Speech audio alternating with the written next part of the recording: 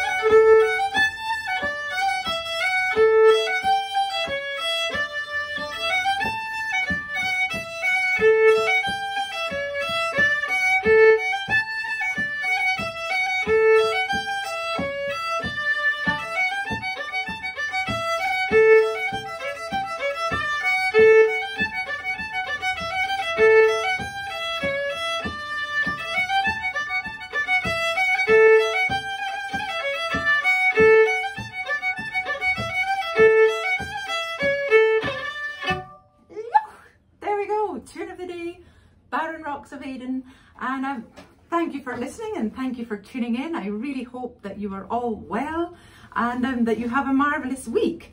But if you'd like to hear more, carry on listening. Someone was asking about all my accidents and would I tell some of them, and I just had so many. My childhood was a series of accidents, really one after the other. I was completely reckless, didn't have a fear button, and really didn't care, you know. I would try things and stuff the consequences, you know, just deal with them when they came.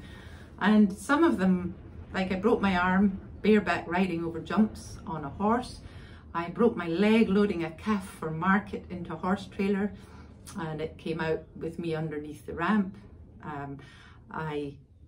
One of the accidents I had that didn't involve broken bones was a group of us went tree climbing. I got to the top of this huge big beech tree. I think I was 30 foot up in the air, very delighted at how far I got, called to the others to look at me and at the same time put all my weight in a rotten stump and down I came, knocked myself unconscious, just missed a fence by millimeters, a barbed wire fence, and was rushed off to hospital, of course, in the mattress, in the back of the car, down the field, pick her up, off we go.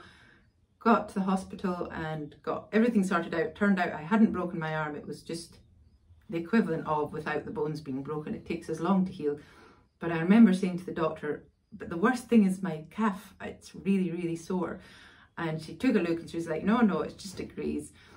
But obviously what had happened was a splinter from that rotten stump had got in, and within 10 or 12 days, from my ankle to my knee was just a solid purple infected mass.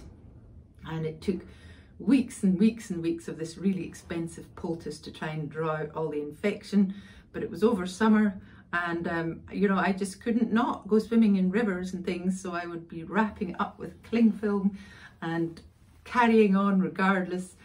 And yeah, and I still have a huge big hole in my calf today. Just took a big chunk of half the leg out with it. But so many more, but that's enough for this morning, I reckon. I hope you're all having a great week. Have a great day, take care, look after yourselves, and I hope you enjoyed the midsummer skit of me and Gary in the skyline. That was fun, and I had a great lie-in. Thank you for all those who wished me a good lie-in. I did wake up at 6:30, but I turned over and went back to sleep. It was really nice, but it feels like a week since I last did one of these. It's bizarre. So, bye for now.